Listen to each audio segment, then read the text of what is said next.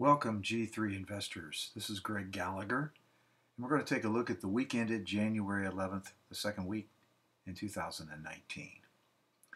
Well, now's the time to sign up for G3 investors. Not only is our model up almost 4% in 2019, and that's after significant gains in 2018, 43.8%, and 29% in 2017, our first year, but it is still free from now until January 31st. To sign up, just email me at greg@g3investors.com. You can go here for our website. You can follow me on Twitter at Greg Gallagher at GGDusty. And these are the things that you get, the extras you get when you sign up for a membership. As I said, it's free for this month, and then it's $200 annually or $30 a month. If you like this YouTube video, go ahead and hit like, share with friends, or whatever. Okay, well, we're going to take a look at the model. So the model is up 3.9%. Here we've got 3,700 in realized gains, 4,200 in unrealized gains. Bob's buy and hold model is leading us by 0.8%. So Bob's been bragging. That's a joke. He's my alter ego.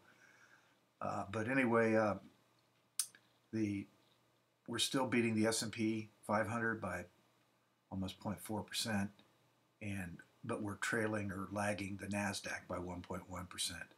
Amazingly enough, the NASDAQ is not the leader this year. The leader is the Russell 2000. So that's different from last year. But the other thing I want to point out here is we've gotten off to a rough start. I had like 6 losing trades in a row, but I want to point something out.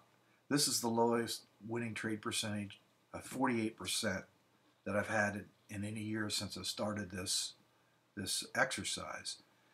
And so we've had 13 small losers and 12 winners, and yet we're up 3.9%. Now, how's that possible? Well, it's possible by keeping your losses small. As you can see here, all of our losses, these are the stuff highlighted in this reddish pink color here. I'm sure my wife knows what color that is, but I don't know. But anyway, so with all those losses, we've only lost $1,500, yet we've got realized gains of $3,700, and then down here with our 15 open positions, we've got gains of $4,182. And we'll take a look at that in a little bit, but right now, I want to look at the market. Okay, so we went into a correction back here with the NASDAQ leading the correction on October the 4th, 2018, and you can say we went straight down, down, down, down. Well, now we've had this, what I would call a retracement. I've drawn a purple line across here. That's in addition to our normal blue line, which is the 50-day moving average, and the red line, which is the 200-day moving average. And you can see that the blue line has crossed the red line, meaning that we are in a correction phase for the NASDAQ and for the market in general. But this blue line here is the 50% retracement line. Now, I don't really follow the Fibonacci sequence and all that, but a lot of people, market participants do, so I therefore have to watch that. But this is the first level of resistance that the market's going to run into. And as you can see from this, it's very close. As a matter of fact, it's only about 179 points away from this. Okay, that's the first area or designation of resistance. So we're only 2.6% away from that with this retracement that we've had. Now, last Friday, we had a huge up day. This was on the 4th, where the NASDAQ made 4.3% gains. And then we've had this 4-day surge. This is the only day where we didn't increase the gains. Okay, but so 5 straight up days. Okay, what's causing all that? Well, it's a new year, so the market's always excited. January is usually a time when the market, you have people investing in their IRAs, and they've repositioned their 401ks and everything. So it's a good time for the market. Plus, you've had the holidays. Generally, the retail stocks have done good. So in anticipation of positive earnings, and you know, this Friday number was a blowout number on the unemployment report. We had 312,000 new jobs added that last Friday. So let's not forget that.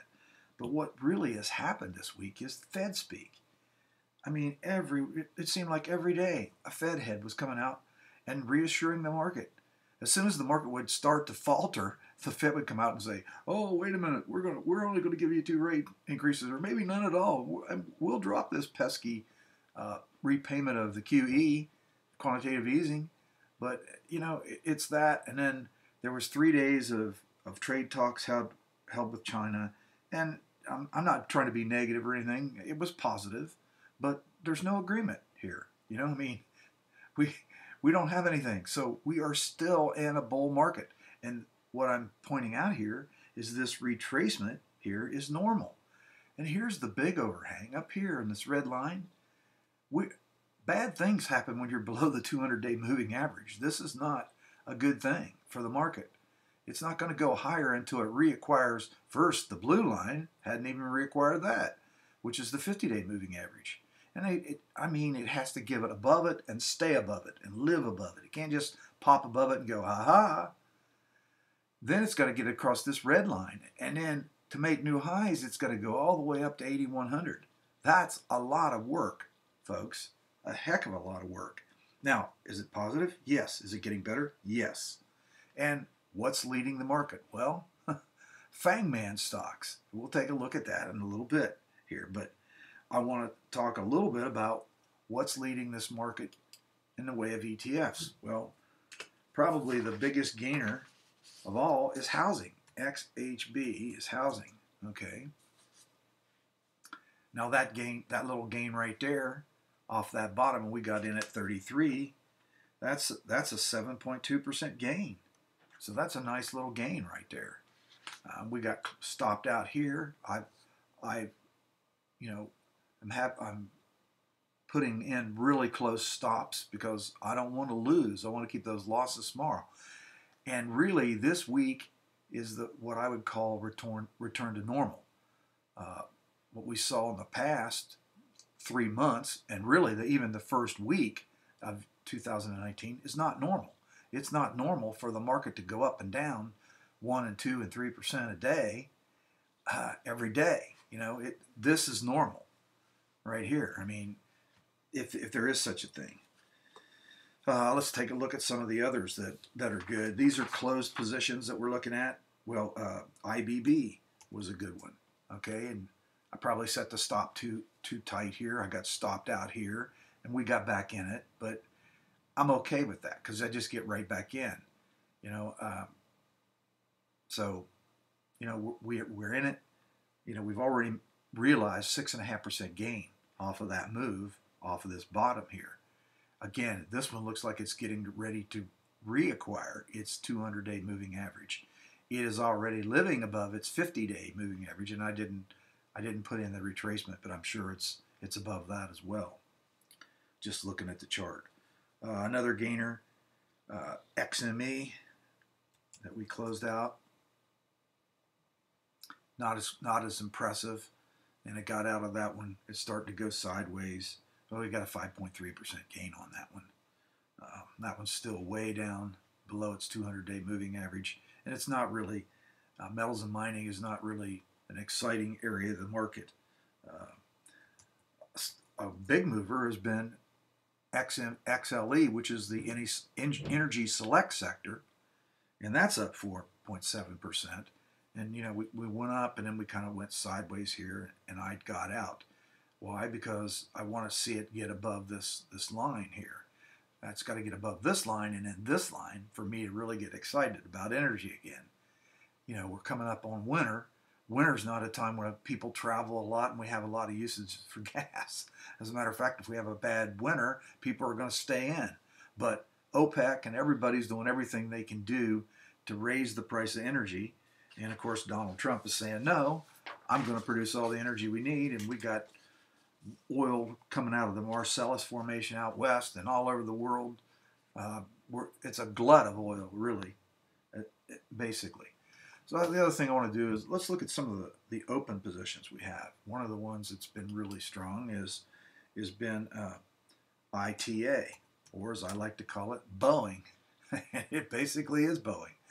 Well, Boeing took it on the chin last year and it went down, and then it's recovered. Still has a long way to go. So that's exciting. If this does become a market that's going to go back and it's going to erase this correction and happy days are going to be here again, we're set to take full advantage of it. And that's what trend trading makes trend trading so exciting. Sorry. Let's take a look at XLI. Now you'll see all these have a pattern. We have this big down, bear market, basically. And it's going up, the hockey stick, as I like to call it.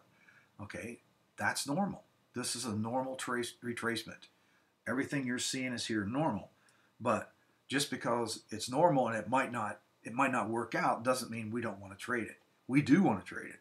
So when it gets above 1, 2, 3 here, as you see on this little chart, we got in, and on this one we stayed in because it just went straight up. But again, it still has to reacquire its 50-day, and hopefully it'll go up here and reacquire the 200-day, or at least get up there close. That's my hope. That's my goal, because I'm going to make a lot of money. What it does after that, I don't care, as long as it moves somewhere.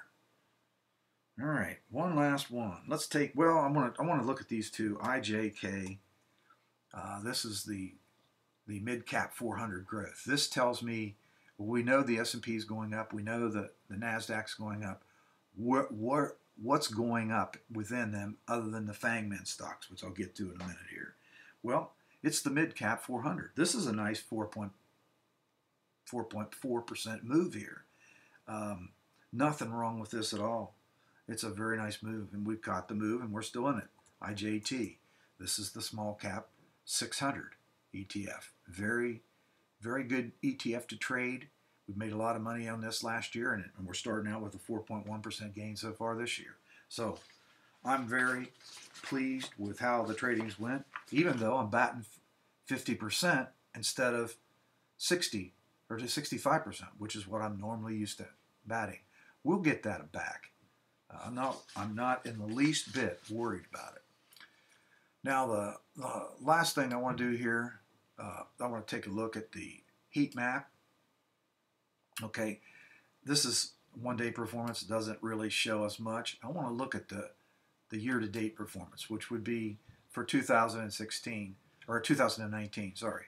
The reason I want to look at that is, we've gotten 5.1% gain year-to-date on and month-to-date on the NASDAQ, and we got a 7.3% gain. Well, what's causing that gain? Sorry here. I don't know how I get out of this. There. Well, again, I said here's Facebook, FANGMAN, Facebook, 9.7%, Amazon, 9.2%, Nvidia, 11.4%, Apple, well, there's the dog of the FANGMAN stocks. But look at Netflix. What in the world is going on here? Well, I call it the bird box phenomenon. Netflix comes out with new programming. This stock got decimated last year.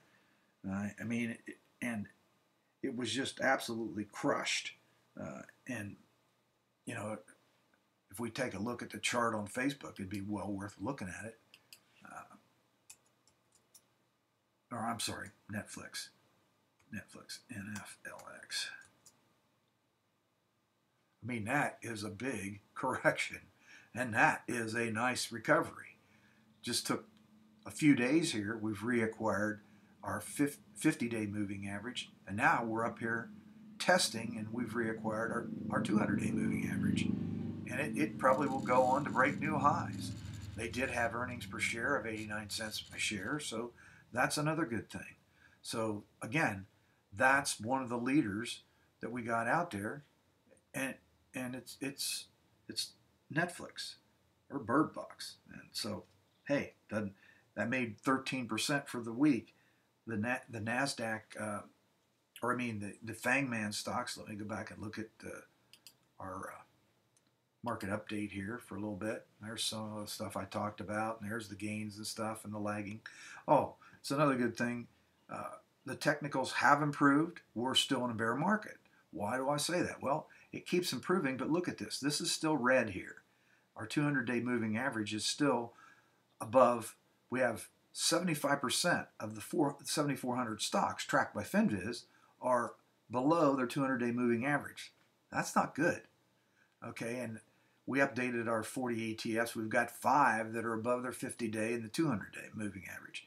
We've got gold and silver plus 3 short ETFs, which are included in that. Then we got XLU and UNG, which are above their 200-day but below their 50-day. So they're in Never Never Land. They're not even rocking and rolling yet. But we got 31 ETFs that are trading below their 200-day moving average. 90% of, or 36% of the ETFs that are followed have negative charts. And 29 of those have black crosses, where the 50-day moving average has crossed below the 200-day moving average, just like I showed you in the examples. That's not good. But what's driving the market? Well, this week we have gains of 4.8%. There's 13.5% on Netflix, which we just talked about. The other interesting thing, that the new bit of news that I didn't share, but I should, Amazon and Microsoft are battling it out for the market cap leader. These companies, well, Apple and Amazon, I think, I'm not sure about, maybe Microsoft, they hit or got, I know Apple got to over $1 trillion, but now they've taken over the lead, and Apple's drops to third place. So, but Fangman continues to lead, and that's a good thing. So it's early. Next week earnings season starts in earnest. We'll get some banks and some of the big S&P leaders will be. There's just a slew of them. So we'll see how they react to their earnings. That's the key to where we go from here. Well, this is Greg Gallagher with G3 Investors, and I'm wishing you good luck, success in 2019, and good trading.